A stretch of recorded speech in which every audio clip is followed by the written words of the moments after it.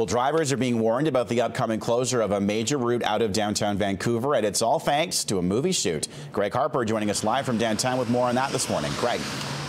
Yes, good morning, Kyle. You can thank 20th Century Fox and the City of Vancouver for a major closure that's coming. Just behind us is the Georgia Viaduct, which will be closed for 2 weeks next month. It's for the filming of Deadpool. This is a movie that's actually starring Vancouver's Ryan Reynolds. Now, the executive producer of the film says they chose Vancouver for budgetary reasons, and they chose the Georgia Viaduct because they're filming a critical scene where they want the appearance of a highway leading into a major city. Now, the City of Vancouver says this will bring $37.5 million to the city, and the production will result in the hiring of over 1,000 people. Here are the dates and times to be aware of. The Georgia Viaduct will be closed from April 5th to the 18th.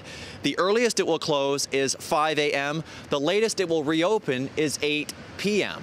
But the majority of the time, this is weekdays, the viaduct will be closed from 5 a.m. till 3 p.m. in the afternoon. After that, one lane will open.